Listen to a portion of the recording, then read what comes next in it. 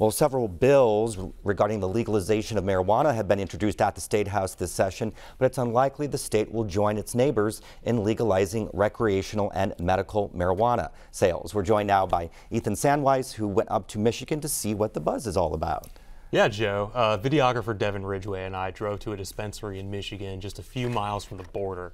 We were able to take a tour of a grow house and talk about Hoosiers who cross state lines to purchase marijuana legally. Visit a marijuana dispensary in Niles, Michigan, and you're likely to find a lot of Indiana license plates in the parking lot. The town of fewer than 12,000 people boasts 8 dispensaries, 3 miles from the state line. For Hoosiers such as Elkhart resident Nathan Cray, buying legal marijuana in Michigan is as easy as visiting the coffee shop. It's pretty convenient, but I would support it being legal in Indiana too. Cray is a Marine Corps veteran and bodybuilder. He was among a stream of Indiana shoppers at Southland Farms on a recent Friday afternoon. Also going to be very forcefully. Nice high. Cray purchased half an ounce of indica flower, which he said helps relieve his anxiety and recover after a workout. I tend to smoke in Michigan, where it's legal. Big fan of the legal weed scene. But not everyone who shops in Michigan smokes in Michigan. Many Indiana customers take marijuana back to their homes. By doing so, these legal shoppers violate both Indiana and federal law. Recreational marijuana is legal in Michigan, as it is in Illinois. Medical marijuana is legal in Ohio, and Kentucky forbids selling marijuana, but has medical exceptions for its use. Indiana does not. Indiana stores can sell some cannabis products, including CBD and Delta-8 THC. However, the main psychoactive compound in marijuana, Delta-9 THC, remains illegal in the state. How you doing? Nathaniel, right? Yeah, Mike. Thanks for coming back in. We appreciate your business. Mike Noonan is the owner and founder of Southland Farms.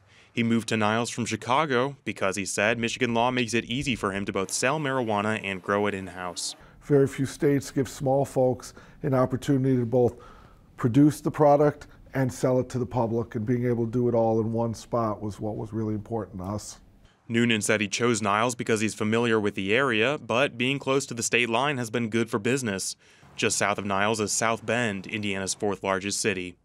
Noonan estimates that around 40% of his customers come from Indiana, many of whom use marijuana to cope with illness. We get a lot of Indiana folks who are looking for medicinal relief, whether it's for their self or a loved one. They get diagnosed with a serious condition or they develop a chronic condition. Noonan said his store follows Michigan laws, but beyond that, he isn't responsible for what happens with his product. According to him, plenty of Hoosiers go home with their cannabis. We see them all the time. They go to their car, they open the trunk, they lock it in the trunk, and off they go because, denying patients the medicine that they deserve is really something that we're opposed to here. Bringing small amounts of cannabis into Indiana is a crime, but that law is difficult to enforce. An officer needs probable cause to search a vehicle, like THC products sitting out in the open, and hundreds of cars pass between South Bend and Niles every day. According to South Bend Police Lieutenant Kyle Dombrowski, his department isn't out to get residents with small quantities of cannabis. This is where discretion on law enforcement, having that police community relation aspect of whether it's writing a ticket for it, turning it in, or turning it in as found property and not pursuing criminal charges. Every situation is different. The DEA isn't particularly focused on sending resources to stop Hoosiers taking dispensary marijuana between states either. So that's what warrants federal prosecution if it's, more than 100 plants with a root system or thousands of pounds of marijuana. Marijuana is big business in Michigan. According to the state government, December sales set a record with consumers spending over $221 million. For the 2021 fiscal year, Michigan collected $172 million in licensing and tax revenue, which was used for road maintenance and education or sent back to municipalities. Several Indiana lawmakers have proposed legislation that would legalize marijuana, but so far they've had difficulty gaining traction. Democratic State Senator David Nitzkotsky proposed Senate Bill 336, one of about a dozen marijuana bills introduced this session. If passed, Senate Bill 336 would enable cannabis to be sold and taxed in the state. When you see the polls and you see the amount of people, it makes no good sense not to just legalize it and do it correctly. Make sure you've got the right framework in place. Despite the fact that a majority of Hoosiers want legalization, state lawmakers have been slow to follow. In the meantime, Indiana residents will continue crossing into neighbor states to purchase marijuana.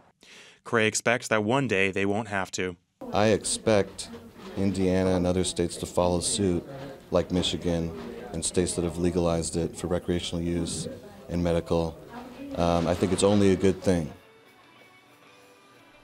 So, Ethan, some of the bills in the State House would make a pathway to decriminalize the legalization, but not fully legalize it. Some allow medical, not recreational. Does having that broad range kind of hurt its chances of passing?